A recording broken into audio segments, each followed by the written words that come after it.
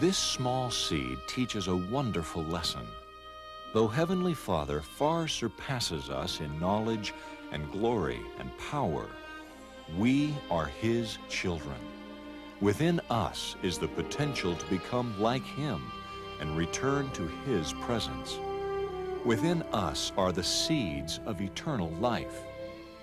God has declared that His work and His glory is to bring to pass the immortality and eternal life of man.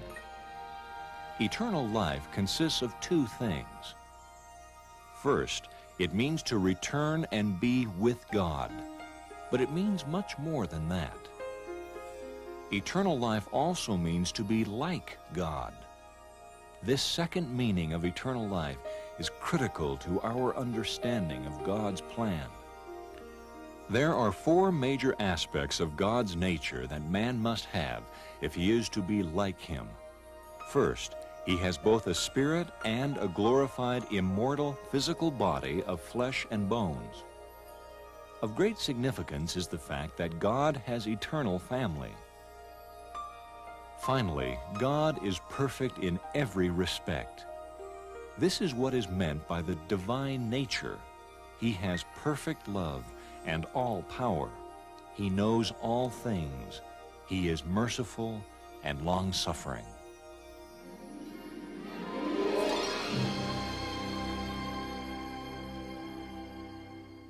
The differences between us and our Heavenly Father appear staggering and insurmountable.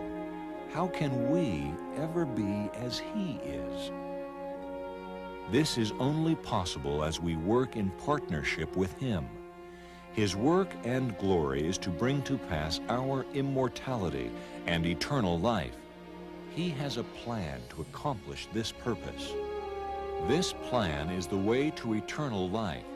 It might be likened to a bridge between man as he is and man as he may become. No knowledge on earth is more important than an understanding of this plan. And yet, how many of God's children, even some in the church, have a clear understanding of that plan? Can you explain Heavenly Father's plan for becoming like Him and returning to His presence? I think that Heavenly Father sent us back here with a goal for us to return to Him, and I feel that if we live by His teachings and do what we're told and make sure that our readings are done, that we'll be able to come back to Him. I believe that God, or Heavenly Father, sent us down on earth just to kind of test us and to prove ourselves, and that we're just supposed to do our best. It's agency, isn't it? I mean, didn't Heavenly Father send us to earth to make choices? It's interesting that almost all of us recognize parts of the plan, but we do not always see how the parts work together. Comparing the plan to a bridge helps us see how the parts fit into the whole. The plan can be divided into two major parts. The part that we must do in partnership with God is compared to the bridge span. The part that God does for us in bringing to pass our eternal life can be compared to the supporting pillars of the bridge. The creation, the fall, and the atonement are the foundation of the plan.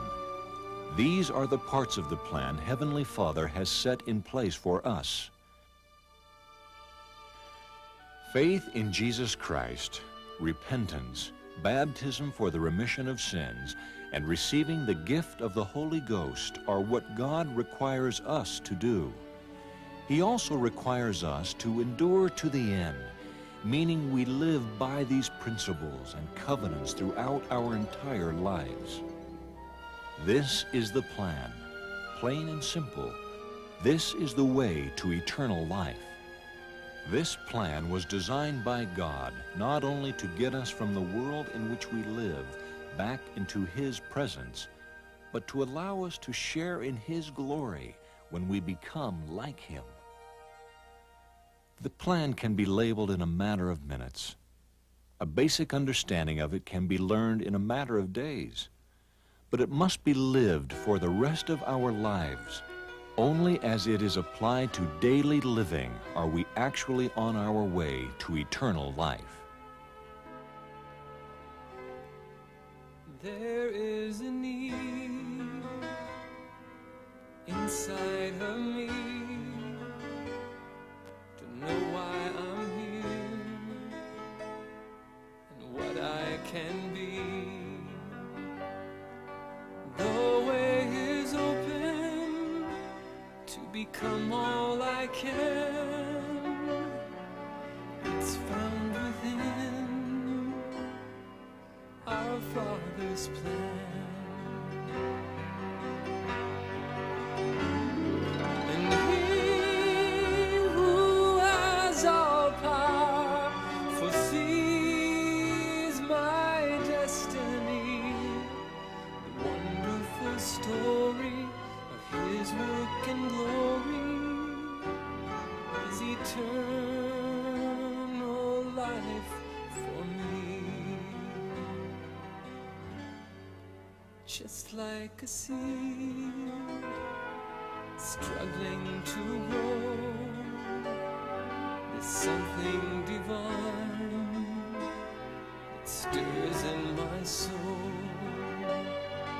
Eternal promise to become all I can if I learn to live by our Father's plan. And He who has all power will share His power with me. The marvelous plan of the Father of man is eternal